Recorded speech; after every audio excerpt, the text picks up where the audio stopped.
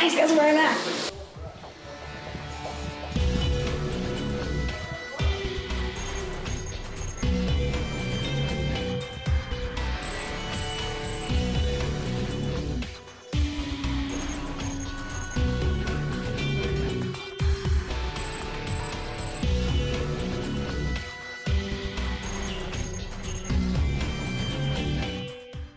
We just really wanted to highlight you and what you do, and everyone's always asking who you are and who does your work and where can I find him. So he's elusive. Mike Swan, Resurrected. He's killer. If you want him, people that are killer too.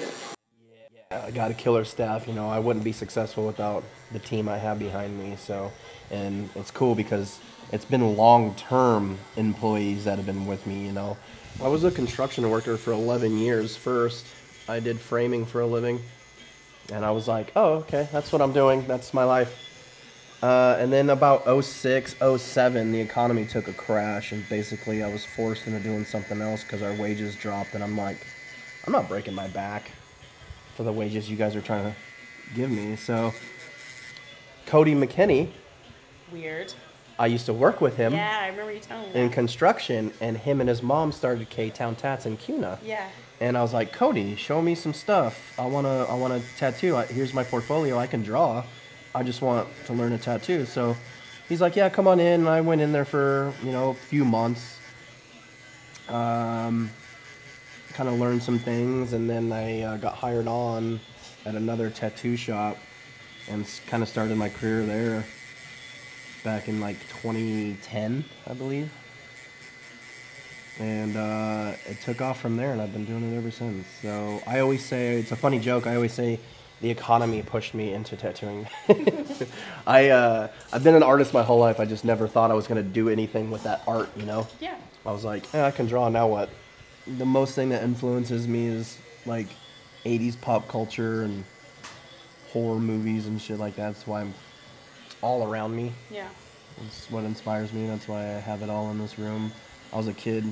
I wasn't that kid growing up watching cartoons or Disney or anything like that. I was watching 1974 Texas Chainsaw Massacre. And casual. Yeah, just casual. Monday afternoon. I don't know. I was always fascinated by the macabre and the oddities and the creepy stuff, you know. So I wanted my tattoo shop to be like that, a place to where people can come in and see one-of-a-kind things and go, whoa, where'd you get that? Or yeah. What the hell is that? Why would you own that? You know? Why not? Yeah, that's what I wanted. I didn't want your typical tattoo shop where you walk in and it's flash on the walls or you just know you're in a tattoo shop. I wanted that art gallery feel. Something different. So Mike is covered from almost head to toe. Just about. Almost there. But what one is your favorite? My favorite is down here on my ankle. It's the one that my son tattooed on me when he was 7. It's a little skull with wings on it. That's definitely my favorite one. He was 7 years old and he wanted to tattoo me, and I set up the machine and put his gloves on, and his fingers went to here and the rest were like all floppy. It was funny. And I set up the machine for him and had him do it. Now he's 16 and he wants to apprentice. I wish I had more patience, you know. And in today's world, everything's at the tip of your fingers, so they want instant gratification. And they come in and they're like, well, I want a full sleeve today. Okay, well, we're going to have to make an appointment, and, you know, it takes time to come up with the design and draw it and everything. And I just, you know, everyone wants that. They want it now kind of thing. So I think that's kind of the hardest.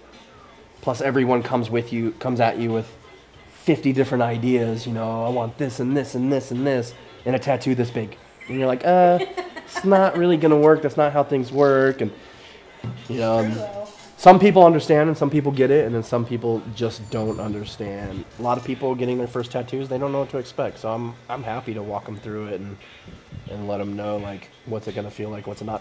I can't tell them personally because I can only tell them what it felt like for me. Yeah. Everyone's different. Everyone has to go through their own journey. And that's what I love about tattoos is you go through your own personal journey. No one else can do that with you. Yeah. You know, your own pain, a lot of people come for the pain. A lot of people come for the art. A lot of people come to get past loved ones. memorial pieces, whatever it is. And that's what I love about tattooing so much, is that it's so personal. You know, we're changing lives sometimes and we don't realize it. Yeah. And that's the rewarding part about what we do for a living is, you know, especially with cover-ups. That's why the whole shop is called Resurrected Tattoo, is because we try to, you know, in Idaho, you don't have to be regulated or licensed to tattoo. So you get a lot of people out of the house doing house tattoos that don't know a lot. So to me, I see it as job security, and I specialize in cover-ups. Yeah. That's what I do mostly. So, you know, and like I said, you don't really realize that you're changing people's lives until they look in the mirror and they break down and they start crying. Yeah. And you're like, is that good or bad? Is everything okay? Yeah. And they're like, no, you have no idea what this means to me. I can wear a bikini again, or I can show this out in public again, and I feel confident again, or whatever, you know? And Yeah. always, the number one thing that stands out in my mind is I remember this lady came to me, it was years ago, this African-American lady. She went through a weight loss surgery, so her skin was very loose, and she had really, really deep stretch marks, and she wanted me to cover it. It was around her waist. And it was 2 different sessions. We did some roses, some flowers, some filigree, some really cool, pretty stuff. And when she was done, she looked in the mirror, she just broke down and started crying. And she's like, you have no idea what this means to me, and what I can do, and how confident I am now. So it's stuff like that. It Changes you. yeah, you're like, oh shit, I'm doing something right. Yeah. It's cool. It's fun. It's rewarding. So then what's the strangest tattoo you've ever done? So that's the number one question I always get asked. Yeah. Not does it hurt or this or that. It's always, what's the strangest shit, tattoo? man. What's the grossest tattoo? What's the craziest place? And it's the same answer every single time. And it's something that I did the first 2 years of my career. So gross. It was I don't remember her name. It was a 65-year-old woman. She was coming in to get her very first tattoo. She wanted a butterfly where her big toenail was supposed to be. So it was on her toenail bed. And it was a very rough and hard surface. So Yeah. as soon as that needle touched the skin, you heard, it sounded like a Dremel. And my buddy's like, what are you guys doing over there? I'm like, oh, just tattooing this lady's toenail bed, no big deal. And she just sat there smiling. She didn't feel a thing. She loved it. I finished the butterfly and she went on her merry way. But to me, it was a very difficult spot, and I'm not a very big feet person. So my best advice is do your research. Yeah. Go to the shops. Check out portfolios. Talk to the artist. Check out the shop. See if it's clean. Do your research. Don't just go into the first person you can get into because they're open. 9 times out of 10, that's not a good sign. I'm not saying that they're horrible artists. I'm just saying sometimes if you have to wait for an artist, it's probably for a reason. So do your research. Visit shops. Visit artists. Talk to them. And be educated. If it's your first tattoo, no hands, no necks, nowhere super exposed, nowhere like that. I've turned down 40-year-old people before who wanted a hand tattoo, and they're like, why? I'm 40. And I'm like, yeah, but you have no visible tattoos. I'm not starting with your hand. Those are game changers, those are life changers, those are job stoppers. Yep. If you have visible tattoos, then we can talk. But if you don't, we're not starting there. No, it Not- just not doesn't- us. It doesn't make any sense. Some people will do it because they just want money. Us, we have morals, we have ethics, we're not doing that stuff. We're not going to be the shop to ruin that for you. Yeah. Nope. Sorry. 9 times out of 10, the pain. They hype themselves up. You know, their friends hype themselves up. Oh, it's going to hurt, it's going to hurt. Oh, you're going to be in so much pain. And, you know, they hold their breath and they tense, and then you start, and they're like, Oh, okay. that's not that bad. So that's kind of the fun part of tattooing. First time people getting tattooed is watching them going through oh my god, it's gonna hurt, to, oh, it's not so bad. Yeah, I would say that I have a lot of tattoos, and you get used to it. Like the initial, when you start, it's never fun. Yeah, it Like, takes your a few body minutes. kind of adapts. Yep. And so and there's spots that get more delicate for sure, but I don't know. Once Unless you're that really doing something. adrenaline and those endorphins start kicking in, Yeah. it really helps with the pain. Oh, That's yeah. your body's natural pain. I think that's the hardest part about when you get started, and then if you take breaks, Yeah. coming back into it, that's the worst.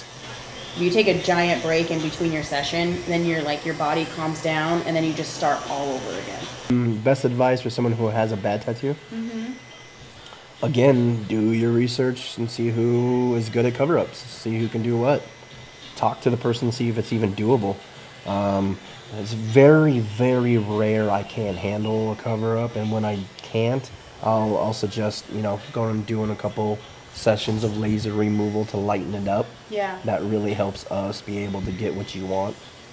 And I always tell people, when you're trying to search for ideas on what to cover it up with, it doesn't necessarily have to be bigger and darker than what's there. Just something that's busy, something that's got a lot of movement, something that's a lot of stuff happening that can distract the eye from what was. You Yeah. know what I mean? That's the key to a good cover-up is working with what you have and trying to basically distract your eye from what was there instead of completely just I agree. slapping something on and making it darker. Yeah. It's not usually how a cover-up works. It's so weird to see what people make go viral and what doesn't these days.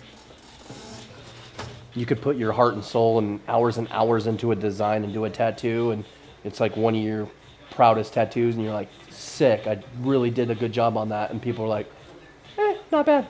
Or you'll do like a Pinterest tattoo with the infinity sign in it, and everyone's like, oh, man, this guy, he's amazing. And you're like, really? All the time. Ask any of us.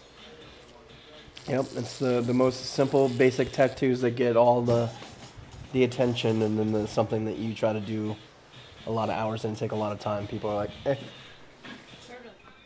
There's one down. Good job.